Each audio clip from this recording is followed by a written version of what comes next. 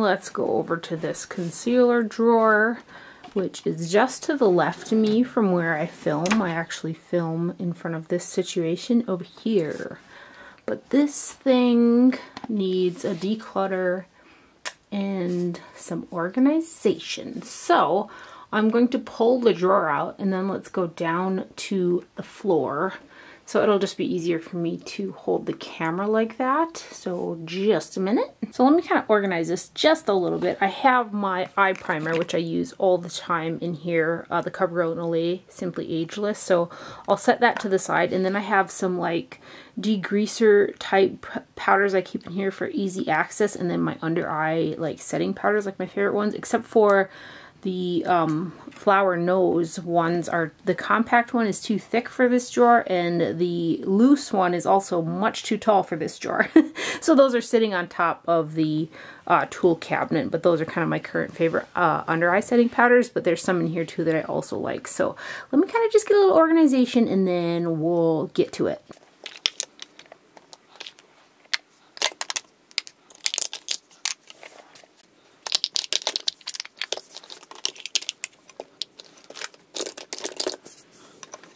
I've got two of the new Maybelline Super Stay Activewear Concealers, which I thought I originally really liked because I was mixing it with this corrector shade of the Revlon right here, which is the shade Universal Brightener.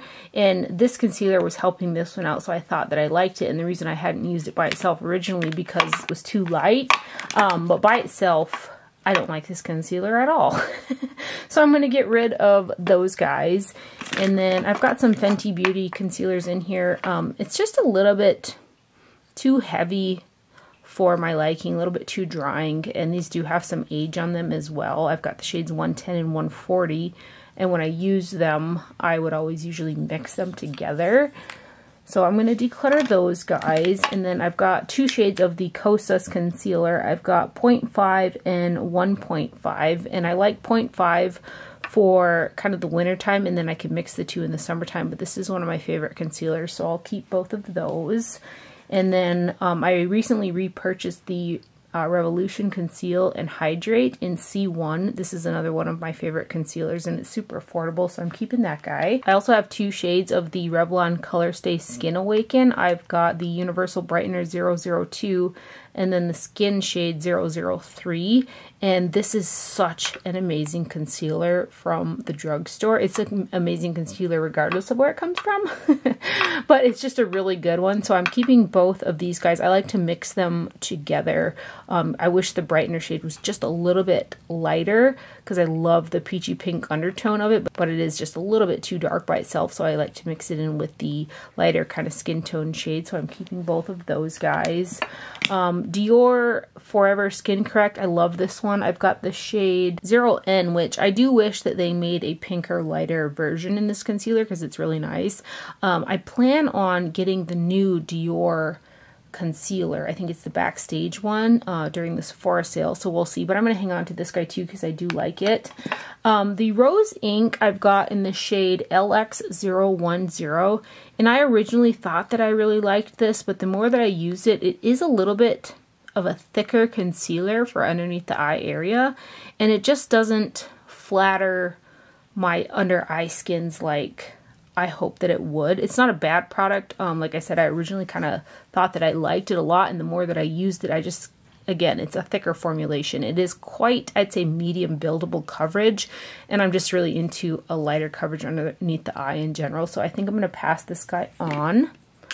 And then I've got two shades of the Rare Beauty concealer. I've got 160C and 140C. I like to use 140 in the wintertime, and then I like to mix these two concealers kind of in the summertime. But this is an amazing concealer, so I'll keep both of those guys. And then I've got this Naked Skin Urban Decay Color Correcting Fluid, which I have gone through several of these in the past. This is a discontinued product, and I really should declutter it because it's got some age in it. This is the pink shade, if I didn't mention that already. But I kind of like to keep it around as a color reference.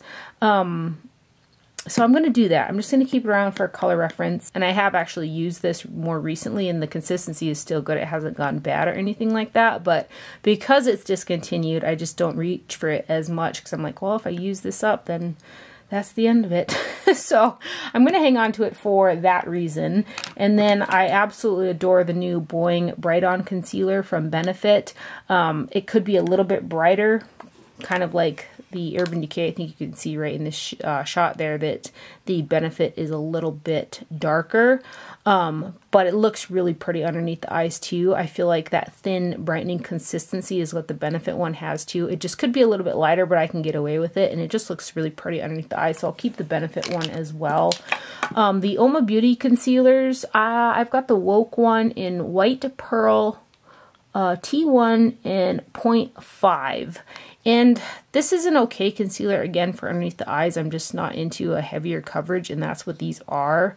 They're a heavier coverage, so I'm just going to pass them on. I'm going to keep a couple heavier coverage concealers for the days when I feel like I do really need some heavier under eye coverage.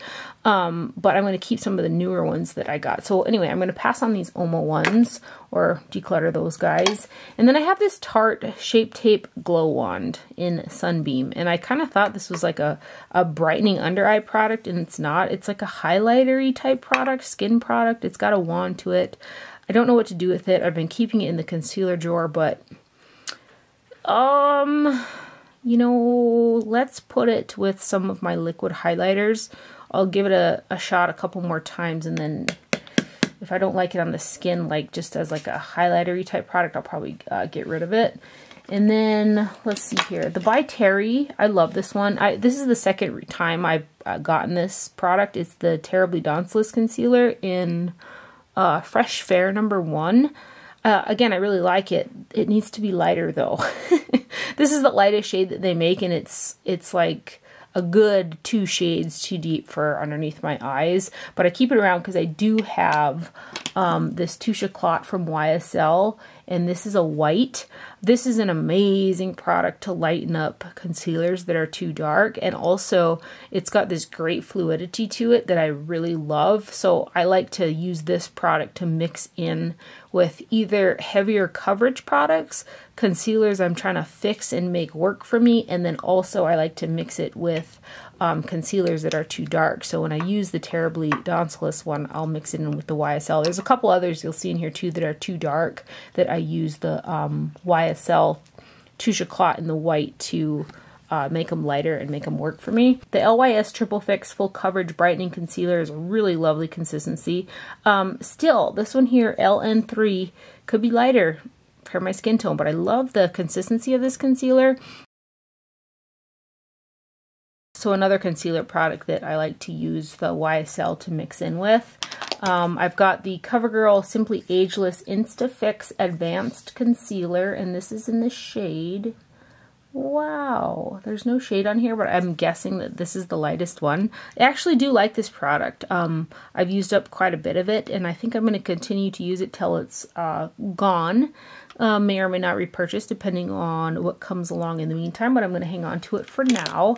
And then we've got the Clinique Even Better All Over Concealer, and I've got the shade WN01 Flax. The tone just isn't right for me. I think this is the lightest shade that they make in the whole range, and it's too dark. The consistency feels really nice, but again, I've never been one to think that it was flattering underneath my eyes, and that could be a shade thing, but this is the lightest one, like I said, so I'm going to go ahead and pass this concealer on. I've got these two Jeffree Star ones. I liked them for a point, but nowadays I think that they're too drying on the eyes, so I'm going to get rid of both of those. I've got this Euborian BB Crayon. This actually matches my skin tone to perfection, so when I'm looking for a nice light kind of coverage underneath the eye, something that's nourishing, I don't need a ton of brightening or anything like that, I go for this one right here. It's a crayon stick. I really quite like it. And then we've got the Morphe Filter Effect Soft Radiance Concealer, which this is actually a really new product. This is Light to Cool. do not like. I do not like the way that this makes my under eyes look, so that guy is going. I also bought the Pure 4-in-1 Love Your Selfie Longwear Foundation and Concealer to use as concealer. This is LP2. The shade works out nicely for me, but it's a really full coverage. It's a heavier product again. And it is a foundation, so it twists off and there's a doe foot, or you can use the pump for like a foundation. I go back and forth with decluttering this and then trying it a couple more times and stuff, but again, it's a little bit heavier for some of the nicer full coverage thinner concealers that are out nowadays, so I'm going to go ahead and pass that one on as well. The Makeup Revolution Eye Bright, this is the shade... what is the shade? This is the shade. I'm not finding the shade name on the tube there, but this is the lightest shade that they make, and you can see how much of that I've used up. I absolutely love this product. It reminds me of original Touche Éclat concealer for like brightening around the face and underneath the eyes. It's a really good affordable product. When I run out of this, I can see myself for sure repurchasing this guy. Then I've got the Milk Makeup Sunshine Under Eye Tint, and this is in the shade, this is the lightest one too. I just know it is, but it is also just a little bit deep, so I do like to mix this with either a lighter concealer or again that white Touche Éclat pen that I have, but I really like the way that this feels and looks underneath the eyes. I just wish that they made a lighter shade in this formulation so that I didn't have to mix it with anything else, because it's a lovely product. I can get away with it for the most part in the summertime and stuff, but I do wish it was a little brighter. But I'm going to hang on to it because I really like it. This e.l.f., what is this? e.l.f. Flawless Brightening Concealer. This is also the lightest one. I really like this. It's got a nice pink undertone and it is quite brightening. Another product that's really affordable that gives me the same vibes of the actual original Touche Éclat. And I think it's, what, $10? Probably even cheaper than that. This is a lovely product. It's thin, light coverage though, so definitely not something... if you're looking to cover up a lot of like heaviness or anything like that, but I really like it, so I'm going to hang on to that guy. And then we've got the Cover FX Power Play Concealer in P Light 1. Camera focus. P Light 1 right there. This is a favorite of mine. I'm going to declutter this one and put it on my list. There's a couple that I'm going to declutter and just like kind of write down for the time being because I love it a lot and I would like to repurchase it at some point. So, but for now I'm going to go ahead and declutter that guy. And then we've got the Tom Ford Shade in Illuminate Concealer in 0C0 Bear.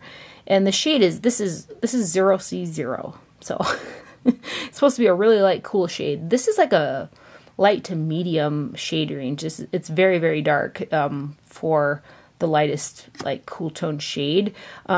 But I've been mixing with lighter concealers trying to make it work because this is not a cheap product and I just don't like it. I don't like the formulation. I think it makes the under eyes look very unflattering and it's just not for me. So this one pains me because it's expensive, but you're gonna hit the road there, Jack, or should I say Tom? And then I've got the Dior Flash Luminizer.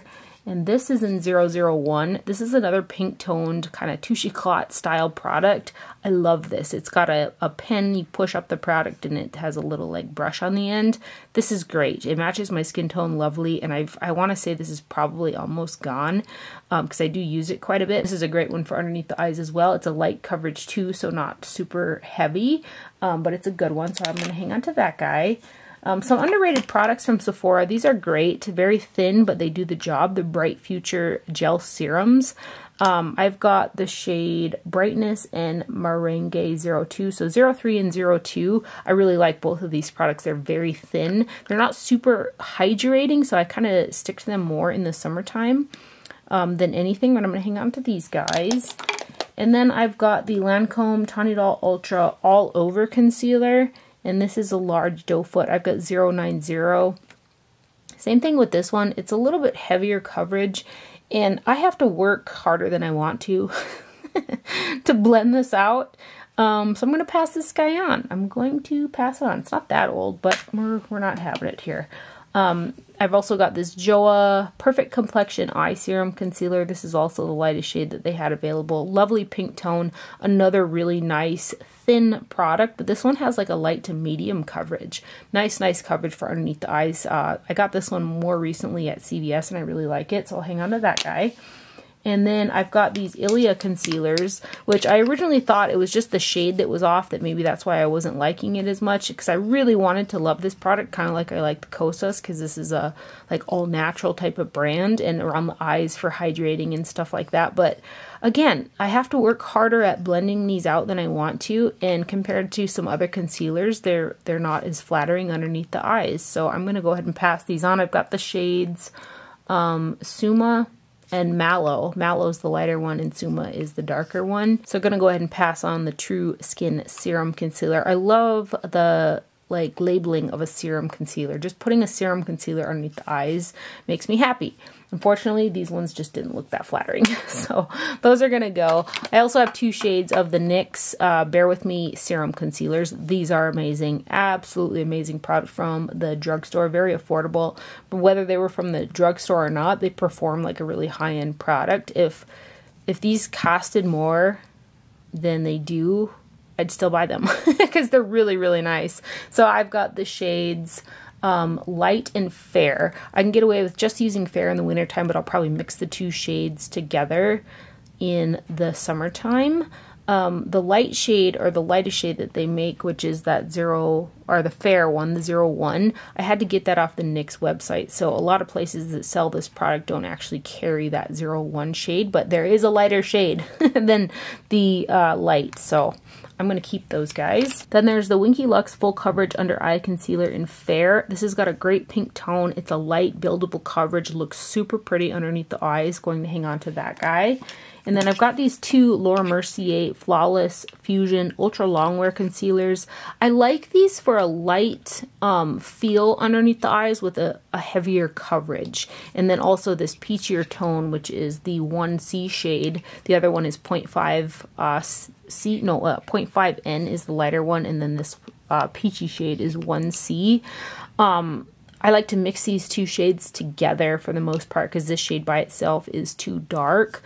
But I like this for a thin, fuller coverage for around the eyes without making it like separate the look of like the heavier coverage underneath my eyes with my foundation, which some of those heavier coverage concealers do, and it's just not that cute. But for right now, I'm going to hang on to these guys. And then I've got this Zoeva concealer in Accurate. This is a light to medium buildable coverage. It's a nice concealer, but I wish it was more pink tone, and I believe this is the lightest one that they make, so I'm going to go ahead and pass that one on. And then we've got the L'Oreal True Match Corrector 0.5 hyaluronic acid. So this is like a barely there to light, not buildable type of a coverage. C1 to 2 pale. Just very, very hardly there. If you're into like no makeup, you might really like this. I liked it when I had used it, but I did notice, and it's probably that hyaluronic acid, I typically have got a drier climate than anything, so it did end up making my under eyes feel a little bit drier than I would have liked, and I wish for more coverage than barely there. But I still like a light coverage, and this is just a little less than light. So I'm going to go ahead and pass that guy on as well.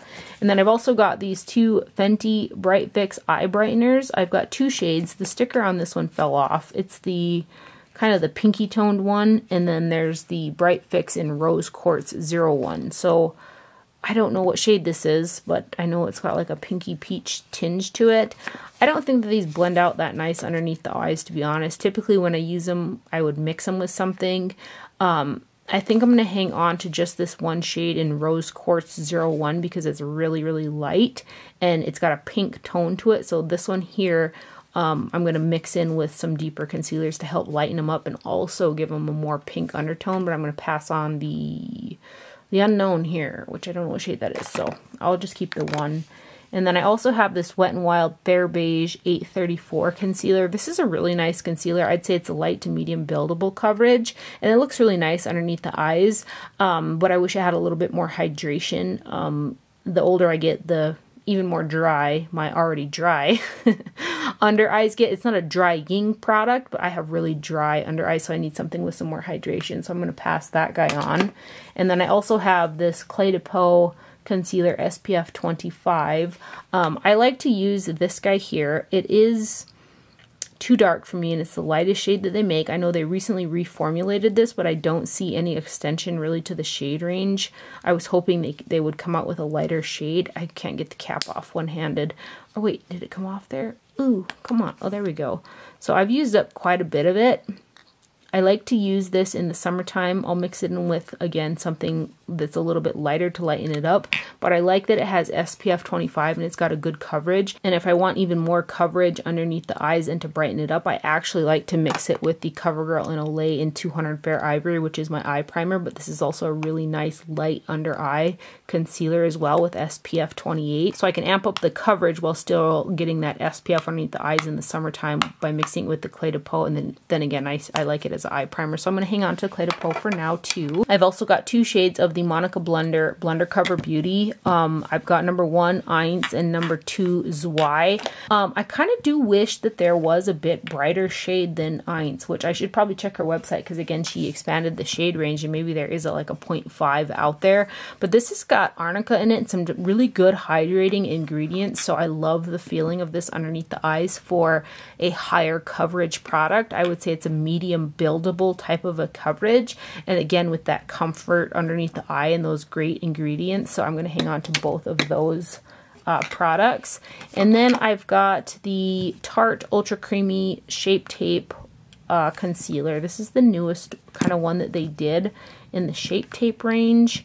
And I'm going back and forth. I've got the Anastasia Beverly Hills Magic Touch Concealer number 2.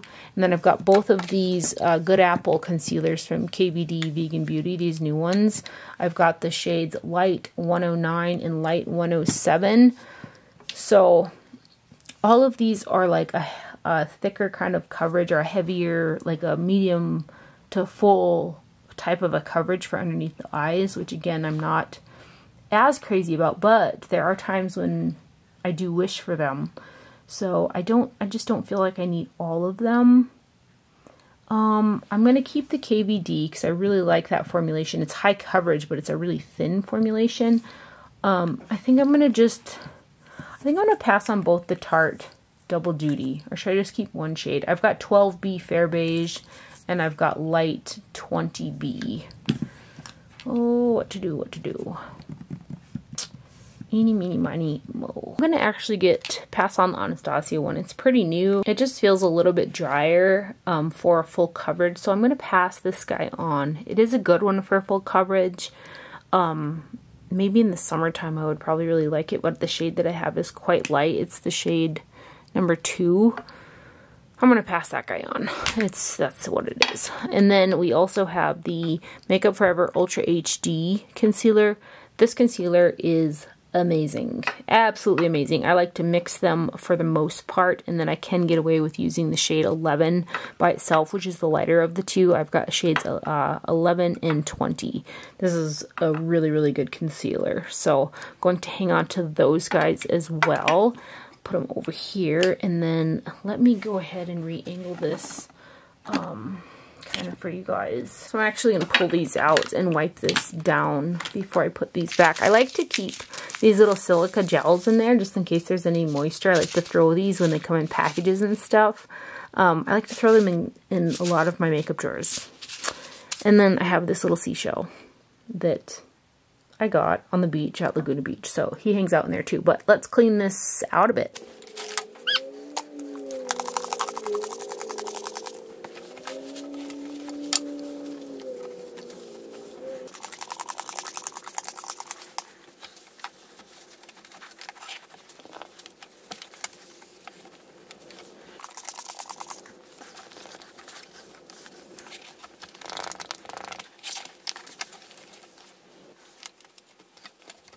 It's funny because this drawer is the closest to me when I kind of get ready, so it catches a lot of powder and stuff like that because I always leave it open. But let's go ahead and put these products back here. So we've got our Makeup Forever. I like to kind of put the tallest kind of stick concealers together like this here.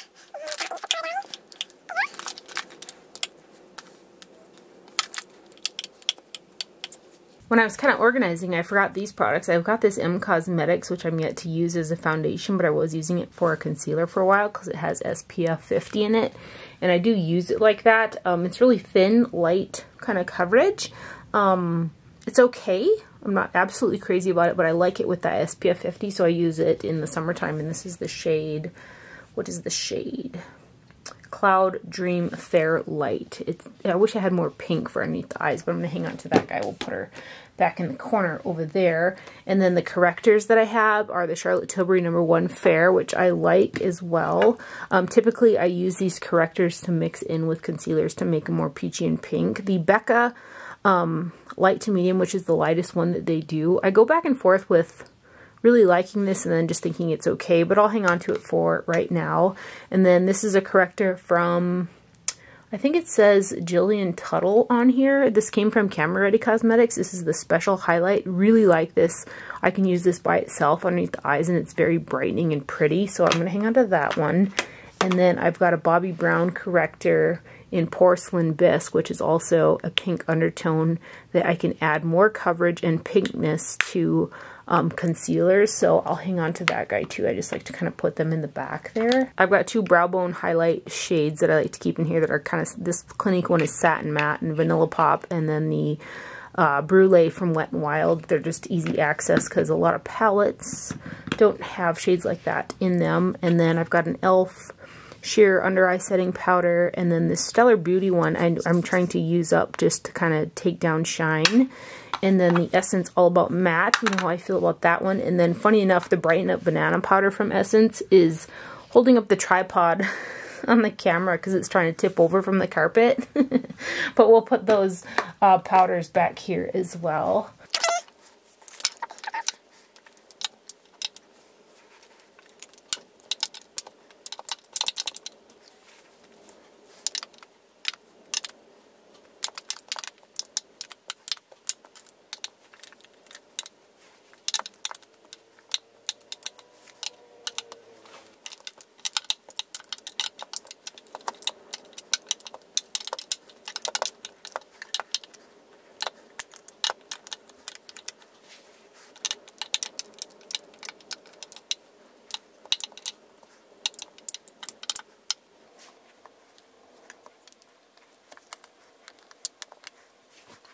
I pulled out this Besame powder as well. It's a pressed kind of brightening powder more recently because I was going to try it underneath the eyes, but I haven't done it yet, but I want to keep that in there so that I don't forget to try that out.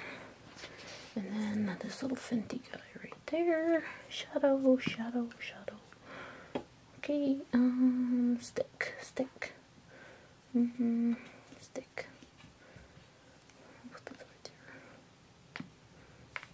Count them up real quick because that's how people do it in declutter videos, right? They want to know how many they kept and how many they decluttered.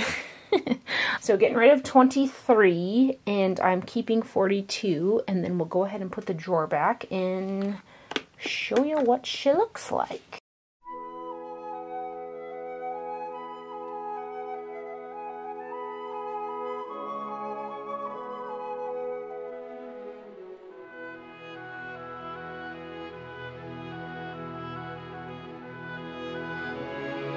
And then too, I just want to make a quick note. I declutter all the time. I usually don't have the patience to film it, but I figured this was a kind of more condensed category where I can make it happen. So there is the drawer all done. I hope that you guys enjoyed this video and found it helpful. Thank you for watching. Do not forget to wear sunscreen, and I will see you guys later. Bye.